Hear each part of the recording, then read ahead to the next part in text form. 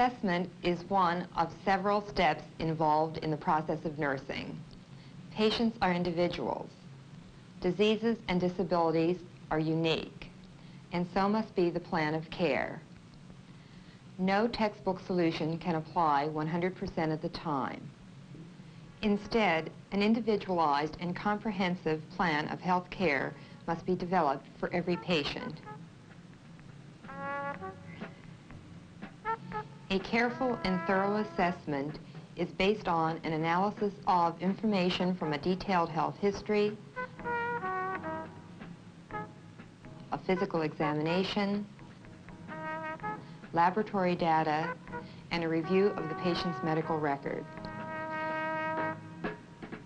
Such an assessment can then be translated into the patient's unique needs and serve as a basis for care planning.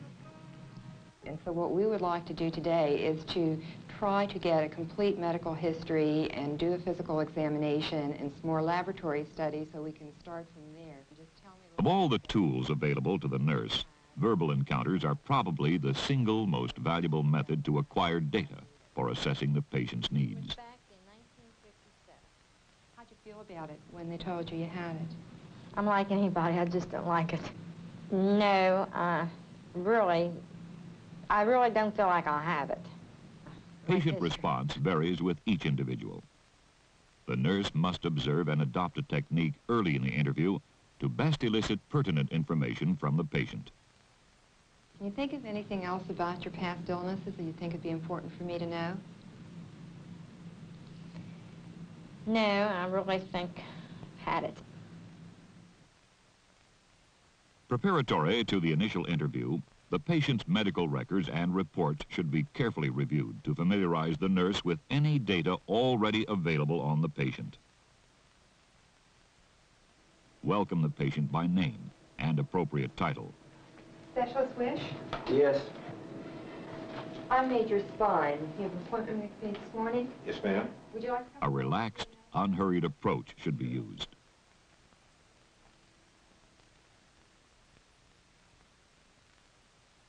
A private area, free from interruption and distraction, should be provided for the interview.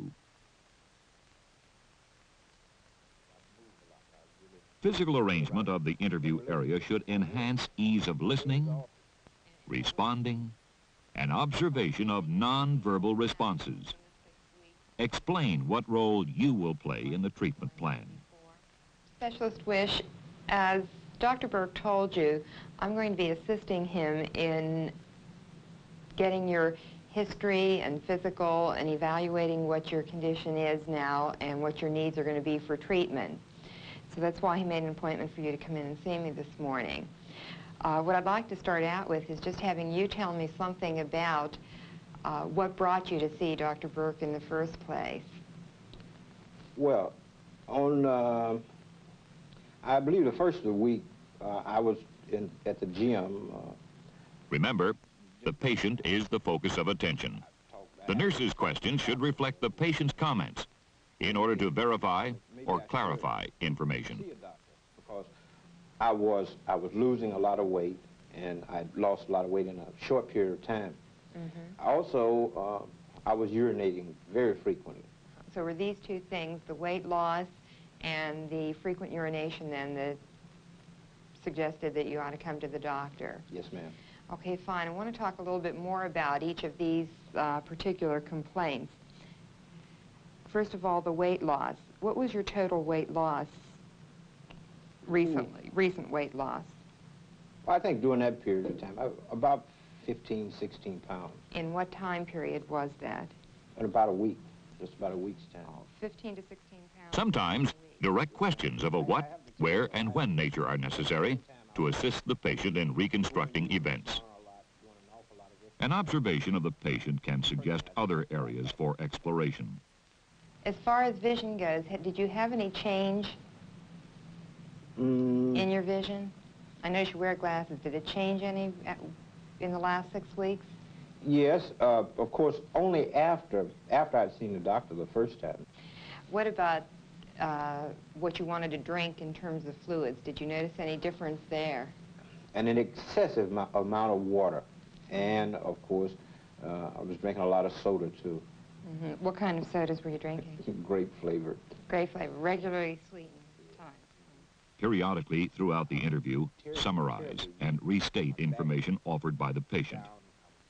Okay, so let me just summarize that. That was about 9 weeks ago when you had this flu-like episode. Yes, ma'am. And you don't know that it was associated with your diabetes, but it might have been. Right. Okay, fine. Let me just make a note about that so I don't forget it. Demonstrate a display of interest in what the patient is saying by singling out one of his statements and using it to provide direction to the conversation.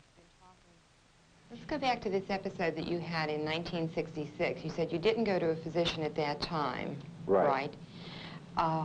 Over the years, have you ever gone to the physician for any problems with your blood pressure? Yes, ma'am. Shortly after this particular incident, my family doctor told me I had high blood pressure.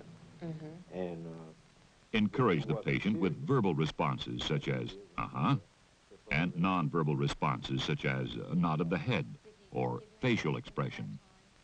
some tranquilizers and that sort of thing, but not very much. Yeah, not anything special for the blood pressure itself, an actual blood pressure medicine. No, I believe not. Okay, did you go on any type of a special diet at that time with your blood pressure? Yes, and I'm going to tell you, the special diets for me are murderous, but I was on a diet. I tried hard. To extend the content, guide the patient into areas other than the immediate situation, such as family background, personal tastes, cultural patterns, and lifestyle. Can you think of anything else that might be important for me? No, not just offhand. Not with me. I've never really had any illness. You say not with you, with someone else in your family? I've got a sister who is diabetic. What about high blood pressure? Does anybody in your family have high blood pressure? Well, my father died from a stroke. He had high blood pressure and a stroke. My mother just recently had a stroke, and she has high blood pressure. Now, Dr. Burke has indicated that you're going to need to take insulin. And so what I need to find out from you now is something about a typical day or your lifestyle so that we can identify what it is you need to know and concern ourselves with what type of diet teaching you're going to require. Well, this is difficult. Maybe I should tell you about my week first, and then we can go from there. Okay, that's fine. However, I work on Wednesdays, Friday, Saturday, and Sunday. I'm off on Monday, Tuesday, and Thursday. My duty day starts at 12 each day. It starts at 12. On Wednesdays, it ends at 9 at night. On Fridays, it ends at 11. On Saturday, it ends at 12. On Sundays, again, it ends at 9. So it's different, but it starts at 12 each of your work days. Right. There's something I think I should tell you. My fiancée is Oriental, and hopefully we should be married before the end of the year. Then I'm sure the situation will change. You'll have more regular eating patterns with her cooking for you. Okay. What about the type of food? Is she an American-born Oriental and cook American style or Oriental? She is Oriental, and she cooks Oriental style. And what happens is that I find myself really becoming Oriental because I love the food, all of it. And personally, I even prefer it. You prefer it? Your own knowledge of the patient will play a significant part in helping him to better understand how the plan of care will affect his life and health. How much and of what type you can select. It's no problem to figure out how to use Oriental foods in a diabetic diet. It's just that we need to know what it is you're going to be eating. Now, I manage a teen club, club for teenagers. That's difficult in the sense that you're always doing nice things for little kids, and they're always offering you candy and Coke and this sort of thing, and of course you can't accept it if we did, we'd be big as the world. Uh-huh. Do you get tempted to accept it? Would you Oh, like yes. to be able to? Oh, yes. Yeah. You have somewhat of a sweet tooth? Well, sort of. I like peanut brittle. In fact, I'm crazy about peanut brittle. Depending on the basic diagnosis of the patient, different aspects of his lifestyle will take on more importance. With this diabetic patient, eating, sleeping, and work patterns are critical in determining the insulin and diet schedule. Okay, on these days when you go to work at 12 o'clock, what time would you normally be getting up in the morning? You a late sleeper, early riser, or what? Well, generally I get up at 11. You say now that you get up at 11 o'clock before you go to work. Do you eat breakfast before you go to work? No, ma'am, just coffee. Just coffee. When do you normally eat your first meal of the day? Usually around 4. What would you have at 4 p.m.? What would be Wow. typically something that you would eat at that time? It really varies. Sometimes breakfast food. Sometimes eggs and that sort of thing, depending on what they've got available at the mess hall, where I sometimes eat. And then sometimes I just don't eat.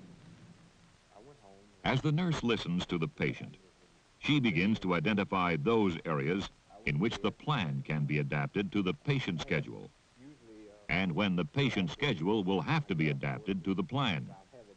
Although it will be possible for this patient to take his insulin after his normal waking hour, a change in his eating pattern will be necessary so that it is compatible with his diabetic diet. Do you know anything about diabetes from previous experience? Have you had any opportunity to learn anything? Nothing. Nothing. I do know that, you know, from hearsay, that about the inconvenience of people taking insulin and this sort of thing. I know that that's going to be a problem. And frankly, it brings up an awful lot of questions for me. That's one of the reasons why I wanted to get a lot of this information, because what I'm going to have to do is there are a lot of things that we'll have to explain or explore and see possible ways and try to suggest some ways and offer them to you and see what best suits you. And you know, we'll give you some suggestions on how to handle this. What others? You've said several questions. From everything I can gather, that's what's required now, that I now live routinely. And I've never done that, so... Do you think if we can figure some ways to get the medical treatment in with your life, you'll be able to maybe see how you can get your life a little bit in with the medical treatment? How do you feel about that? Oh, well, I want you to understand, I definitely intend to live. I want to live, and I'll make the change. It's just that... it's not going to be easy. It's certainly not going to be easy for me. I want to know something about your exercise pattern. Now, you say you're involved in management of the teen club. Do you get involved with exercise in relation to your job?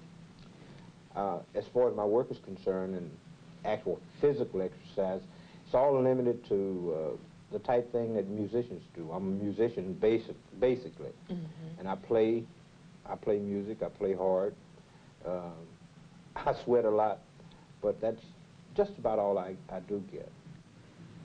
I think that's pretty much what I need to get from you now, and what I would like to do is to have you step over to the examination area, and I have an examining robe back there, and we'll do the physical examination while you're here today. Yes, okay? ma'am. All right, fine.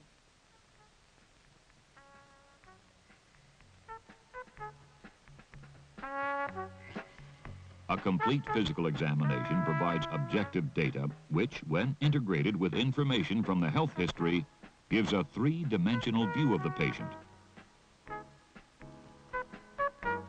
Special attention is given to parts of the physical exam which correlate to possible problem areas elicited from the patient during the interview.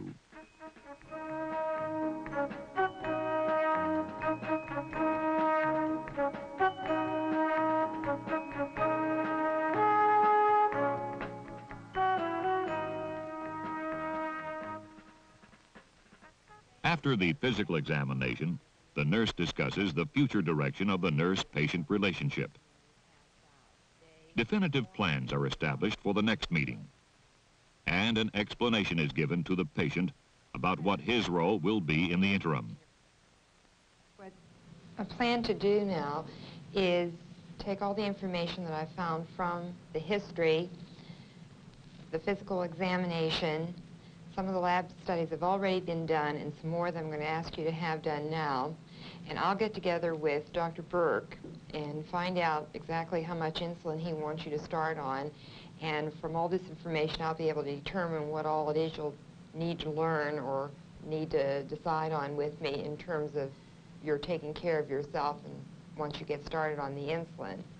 Dr. Burke is anxious for you to get on your therapy, so when can you come back? When are you free?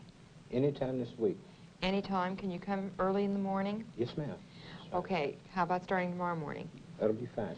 Okay, I think I'll be able, I won't have any of the lab results back, but I'll be able to have gone over this and have seen Dr. Burke before tomorrow morning. So why don't we set it for tomorrow morning, 8:30? 8:30 is fine. 8:30? Okay. When the nurse completes the data gathering part of the assessment process, the next step, analysis, begins. It is from this analysis that the specific needs of the patient begin to emerge. For Specialist Wish, a plan of care that takes into consideration his sleeping patterns, his erratic eating habits, his Oriental fiancée, and his strong family history of hypertension will have a higher potential for compliance and success than one that is based on a theoretical set of needs for a theoretical or model diabetic patient.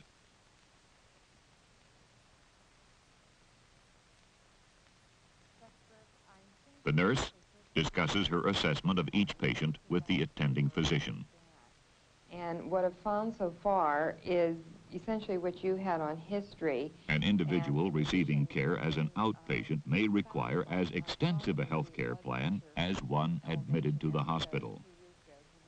Both the physician and nurse contribute to the plan. The physician prescribes the medical regimen, but it is often the nurse who will take the medical orders and incorporate them into a plan compatible with the patient's lifestyle and provide a program teaching him to care for himself.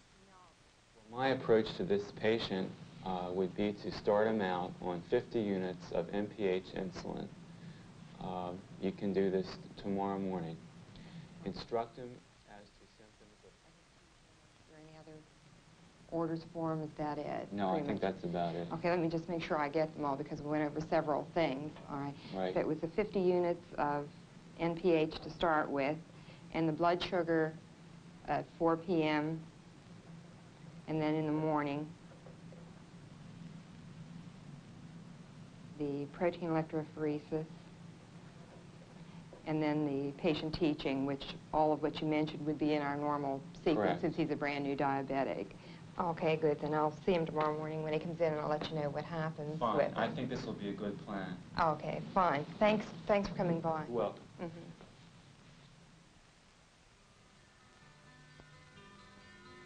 Assessment is an ongoing process and must continue as the patient progresses or as his health status changes.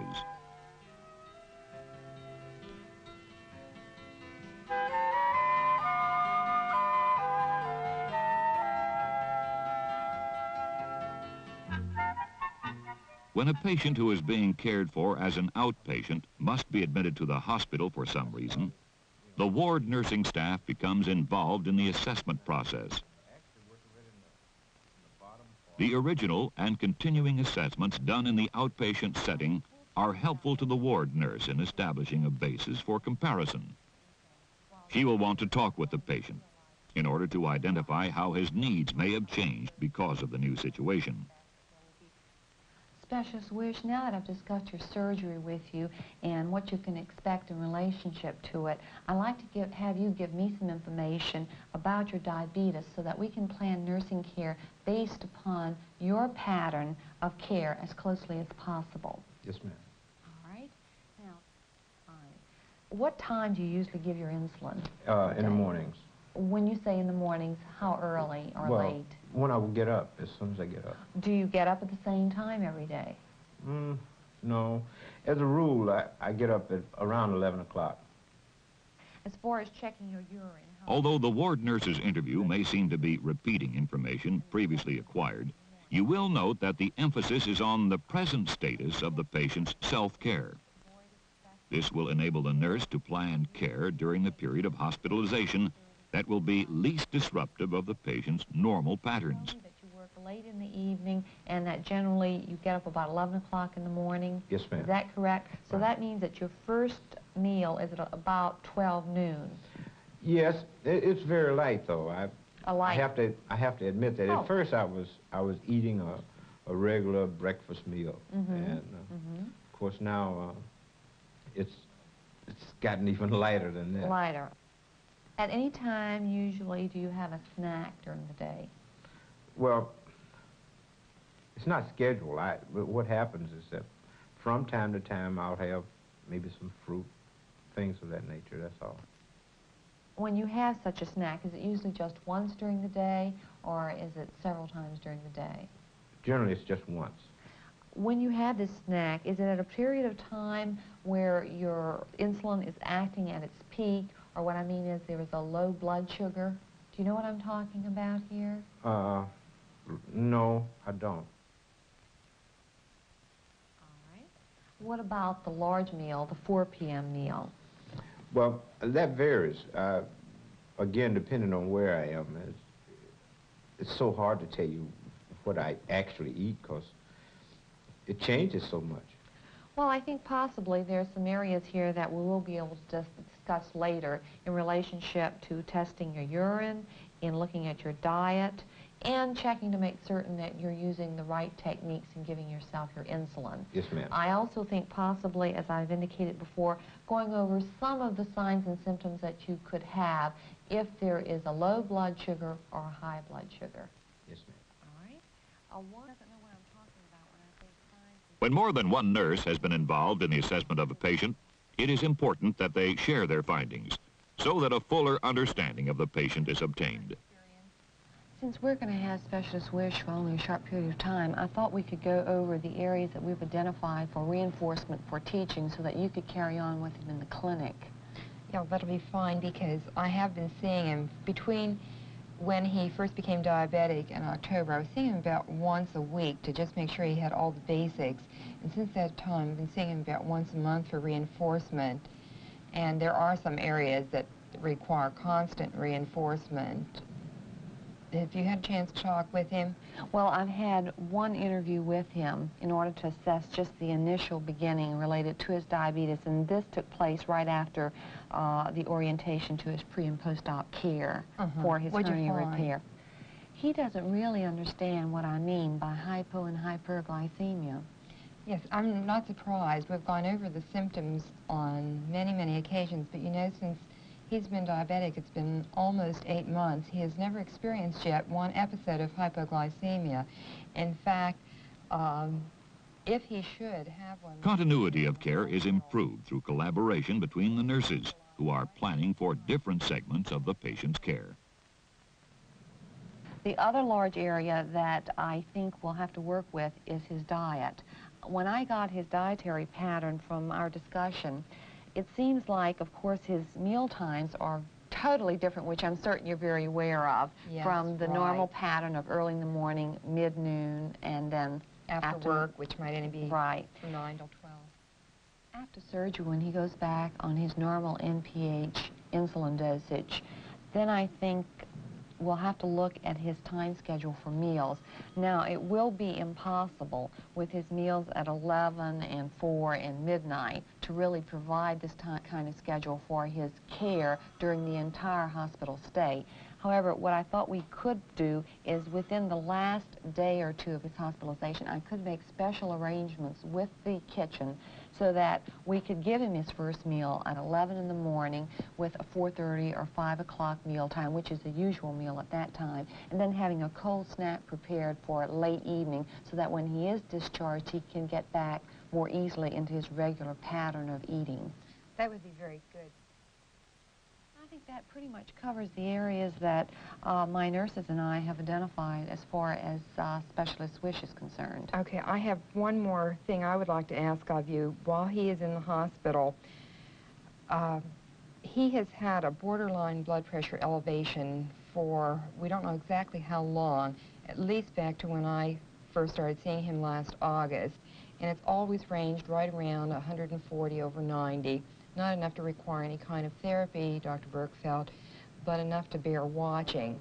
This will be the first time we've had an opportunity to really observe his blood pressure pattern over a 24-hour period. And I know normally after herniorrhaphy you wouldn't be taking routine blood pressures much past the immediate post-op phase, but I would appreciate it if you would keep him on blood pressures along with your routine vital sign schedule.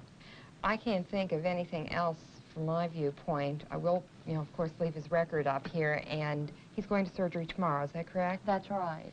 And I'll be up to see him then sometime in the post-op phase and before he's ready for discharge. When assessing the patient's needs, it is important that a broad view of the patient be undertaken. This involves exploration into various psychologic, physiologic, sociologic, cultural, and economic factors. Good assessment leads to individualized healthcare planning and, in turn, to improved acceptance of illness by the patient, a higher degree of compliance with his treatment plan, and a quicker return to as normal a lifestyle as possible.